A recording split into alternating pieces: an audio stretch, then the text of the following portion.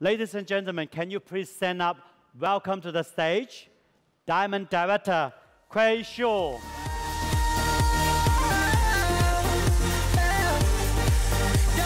How are we all?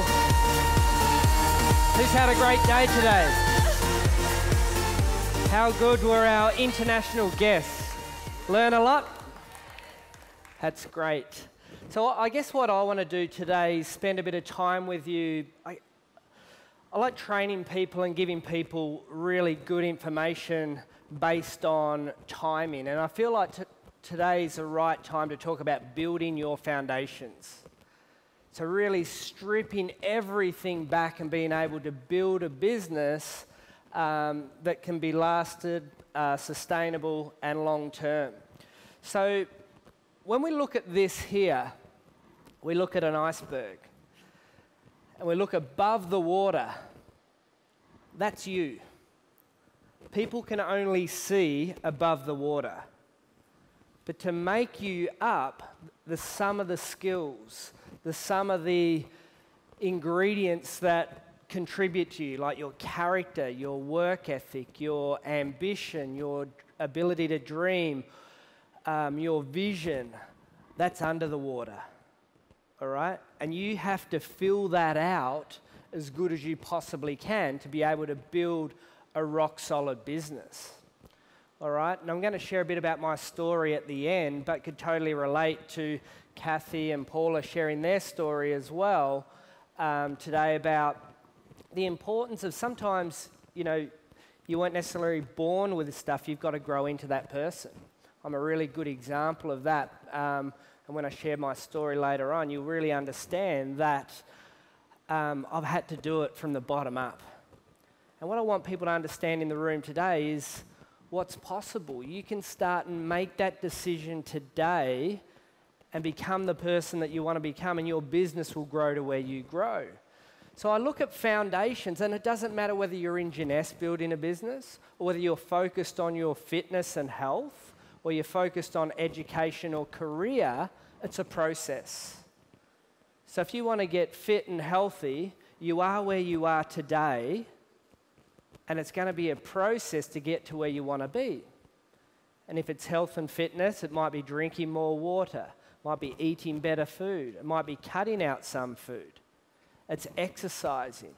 And day after day after day, you commit to the process until you get the result.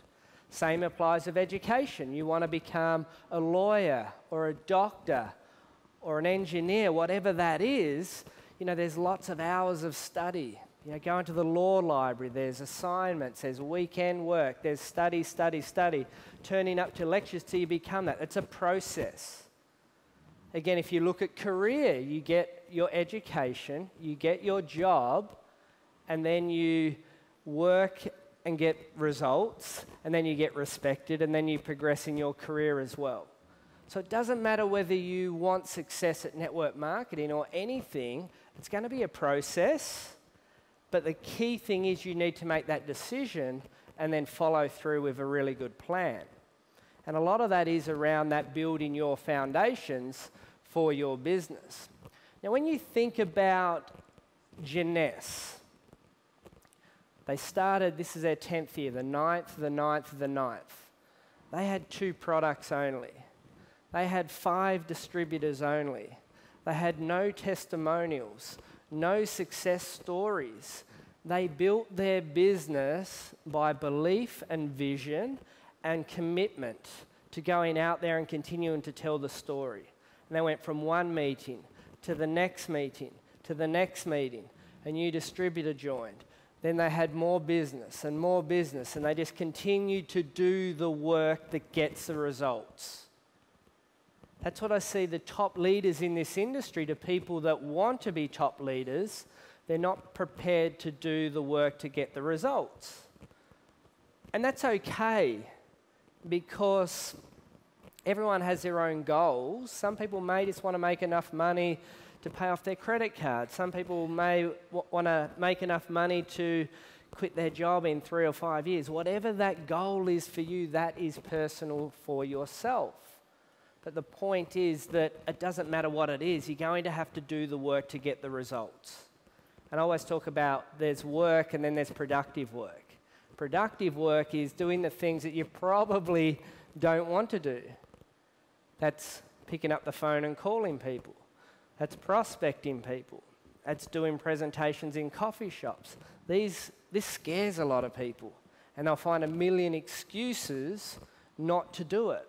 And when we look back at that iceberg and you're that part that's above the water, you've got to fill out the below bit and become that full iceberg, and that is embracing fear, embracing challenges. And you do that by developing a rock-solid mindset. And building a mindset is a skill. You know, if you listen to Paula and Kathy talking earlier, they were talking about listening to all the cassette tapes, listening to a lot of Jim Rohn, listening to a lot of personal development, personal growth. That all contributes to building a good mindset. Every week, I would listen between 2 and 5 hours of different audios. Just, again, on YouTube, it's free. Go in there and I'll follow my favourite people I like listening to, and I'll draw inspiration or education or a skill out of that. Now, often, I am doubling down on my time. Kathy would talk about doing it in a car. For me, it's when I exercise. So if I go for a run, I want to listen to something that stimulates my mind as well. If I go to the gym, I want to listen to something that stimulates my mind as well. So it's not costing me in time, it's me doubling down on my time. But you need to develop that mindset because you're going to be challenged. And everyone faces challenge, not just in Jeunesse, just in life. It doesn't matter what it is, but you need to build a mindset to prepare yourself for the challenges. And if you can do that, you're halfway home. You're halfway home. I always talk about focus on the flowers, not on the weeds. All right, so we have a lot in Jeunesse to focus on. So focus on what we have to go out and build the business, not what we don't have. All right? If you're in your garden, would you want a really thriving weed garden, or would you like beautiful flowers? All right, so you'll focus on growing the garden to make it look good. So with Jeunesse, I want you to focus on what we have, not what we don't have. We have so much to work with our youth enhancement system, with the Jeunesse story, with the success that we've had all around the world. Your business will only grow to where you go. I touched on this personal growth path, but I always talk about it in, I learnt this, I guess, really solid growth model from one of the smartest businessmen in the world, Ray Dalio, and he talks about take action, learn lesson, evolve. So take action, learn lesson, evolve. So you pick up the phone, you call someone, that's taking action. They say no. What was the lesson learned there? You learned the lesson, and it may be take action. The lesson may actually be a yes. So you journal that down too. What did I do well there? What didn't I do well there? Then the evolution is the improvement. So I made a mistake, now I'm improving. All right, so we take action, learn lesson, we evolve. And that's a really simplified growth model to help you grow and develop your skills and become better at being a good network marketer. If you're not prepared to grow, if you have an empty head, you'll have empty pockets. All right, so it's really important that you continue to grow and fill that mind with really good positive thoughts.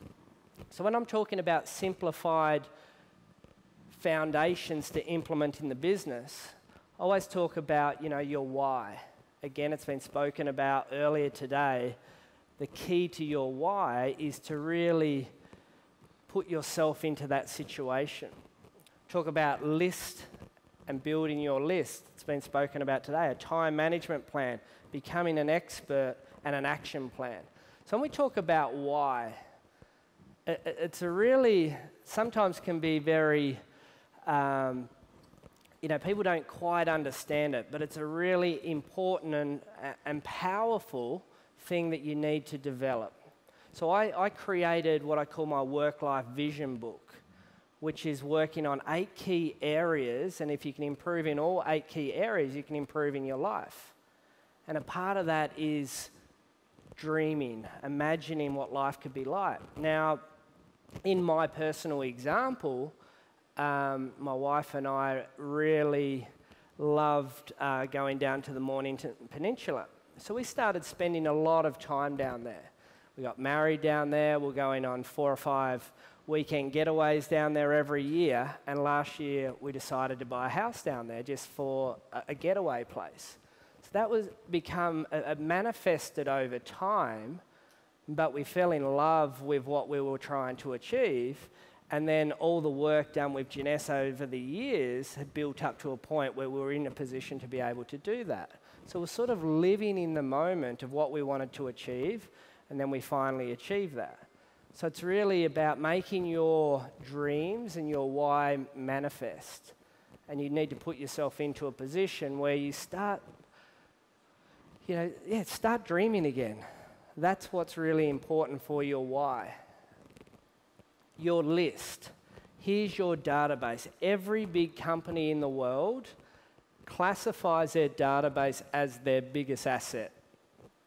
I always talk about 5 key categories to your list. There's boiling hot market, warm market, lukewarm market, cold market, and icy cold market. So your hot market are people that you don't really need to explain anything to. So if you're in hospital, they would be your visitors. So you say, hey, I've just started a new business. I'm looking for a few customers.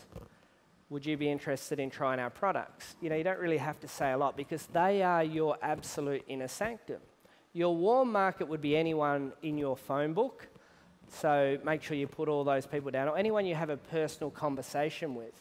Now, I broke it into a lukewarm market, and it's a little bit what Julie was talking about today with the influencer side, because social media has now become, I guess, a network of our list in its own right. So I talk about your social media contacts that you engage with. So they're people that might like your posts, but you don't necessarily, you've never had a phone call with them. They might comment, or you might comment on there. So there's this artificial relationship through social media.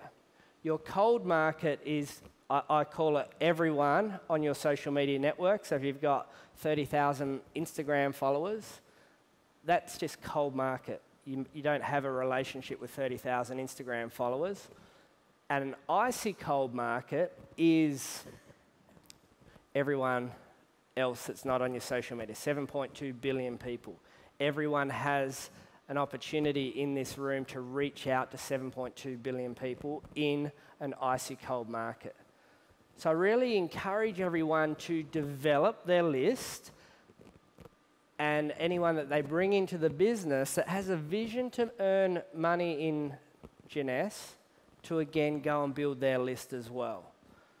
All right, so you've got to duplicate, and we'll talk about that in a second. Time management plan.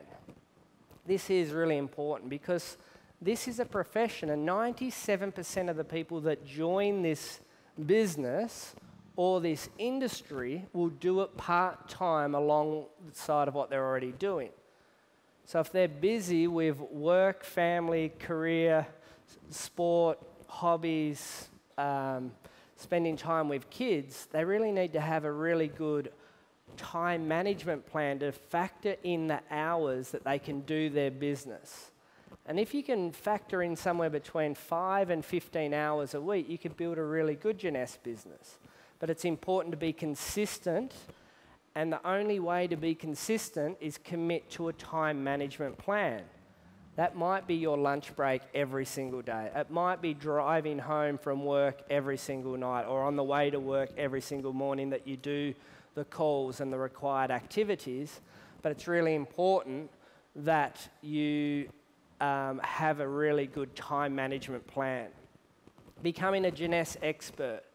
If you want to be great at anything in life, you need to become an expert.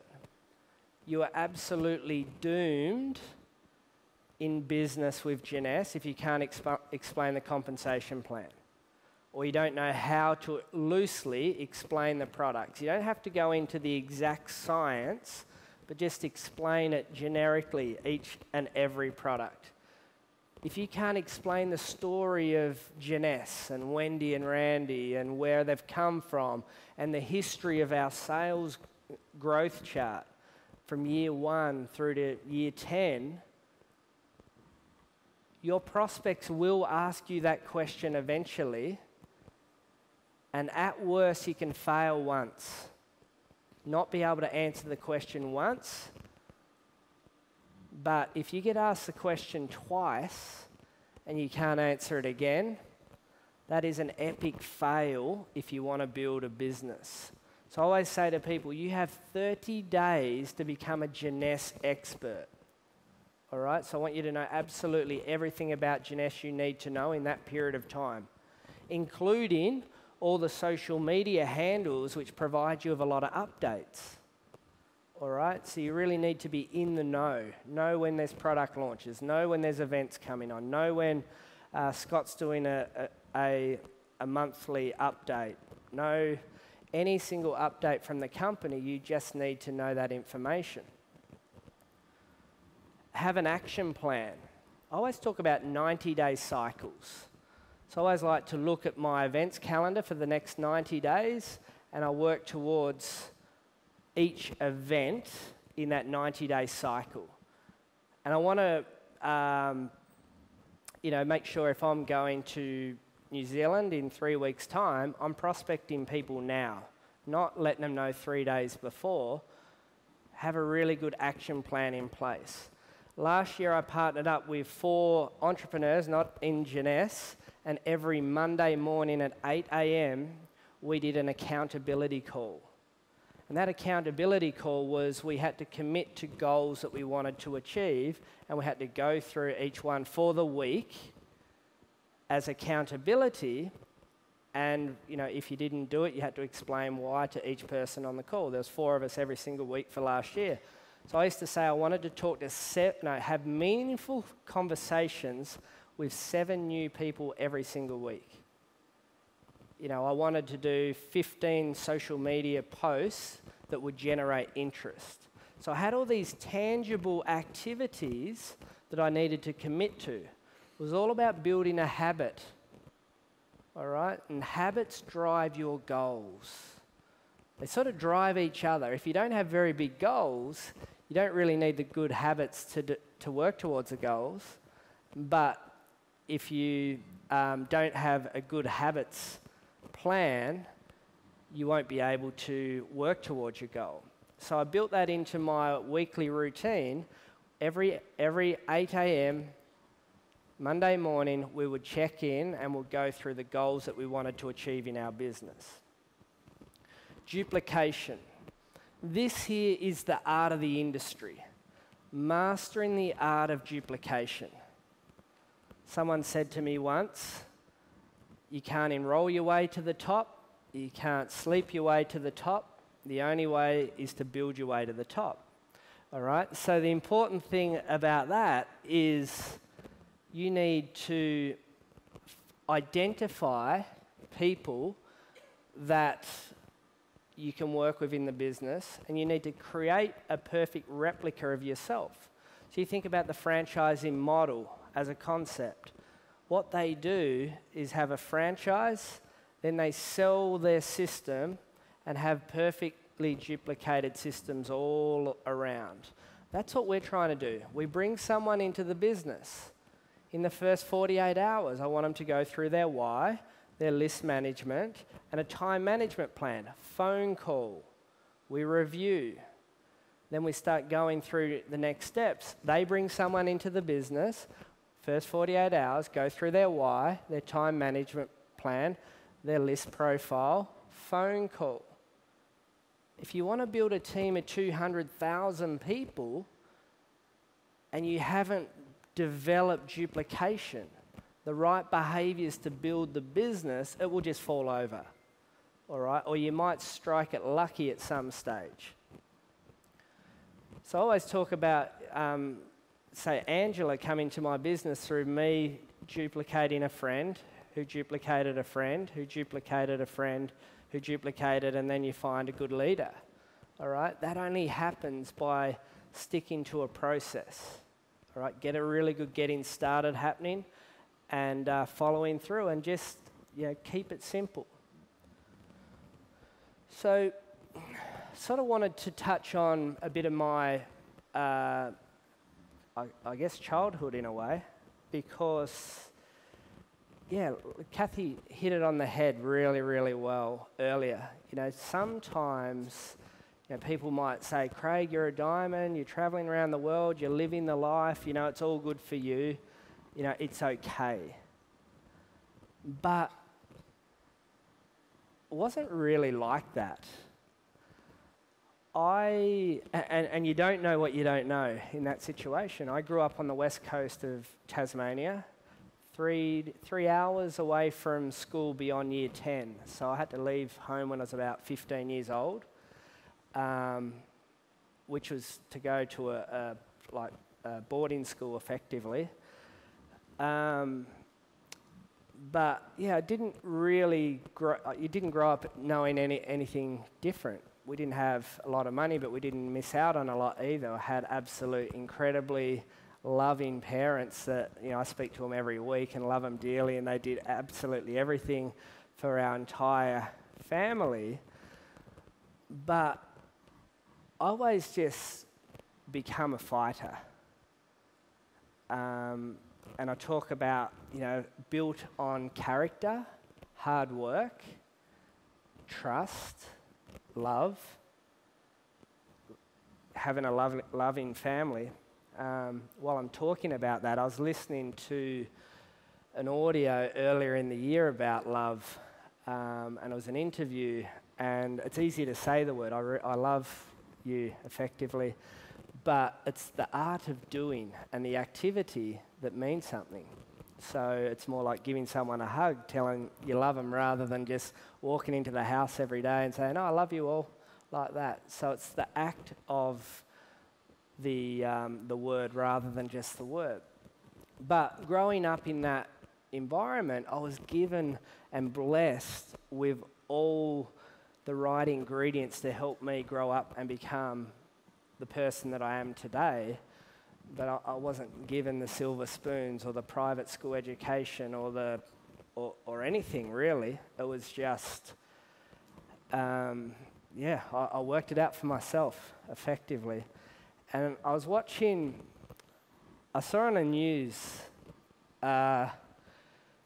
last year, you can still buy a house in Australia for $50,000.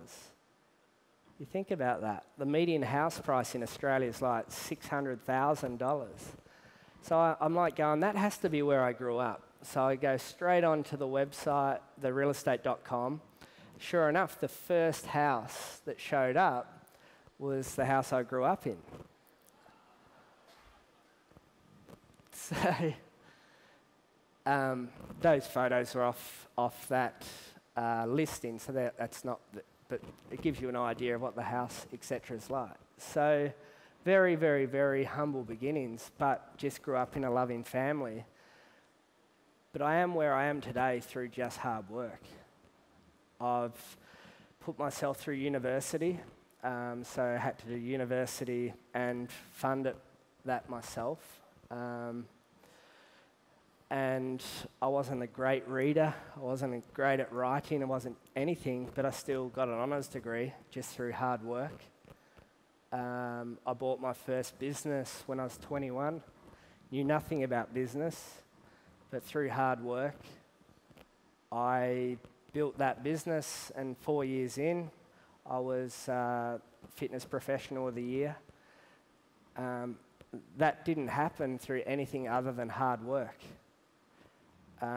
When I got into this industry, I had 5 gyms at the time. I was getting up at 10 to 5 every morning to open the gym, getting home at 8 o'clock every night, and I was doing network marketing around every spare minute that I had. And I did that for years until Jeunesse came along, and I still did it for probably 12 to 18 months. But I got myself into a position through hard work, all right? So I want people to understand right back to the iceberg. People can look at what's on the surface, but underneath is really what you're building here. And this here, my mum sent it to me recently, is the day I left home. I left home and left them this letter on the kitchen table.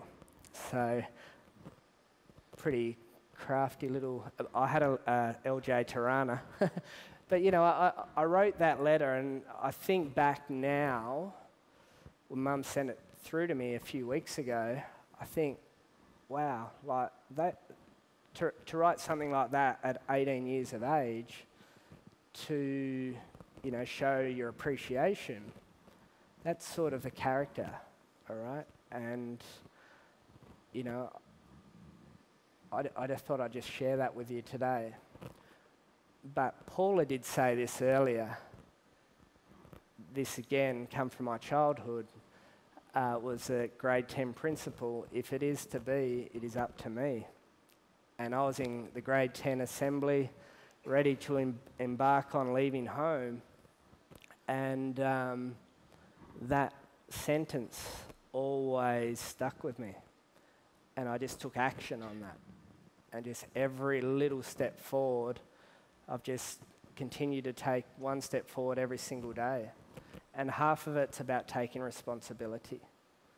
It's your business. I would love everyone in the room to be a diamond, but I can't do it for you, all right? I'm here to help you. I can't do it for you. So you have to take that responsibility. And it is true, you know, the grass is not greener on the other side. It is greener where you water it. We have an amazing opportunity here with Jeunesse. Our products have never really been seen before in this industry. People need to understand what you have hold of right now. I mean, we have a bit under 200 people in the room. But some people might look at that as, oh, there's not many people here. I look at that as, wow, look at the opportunity I have.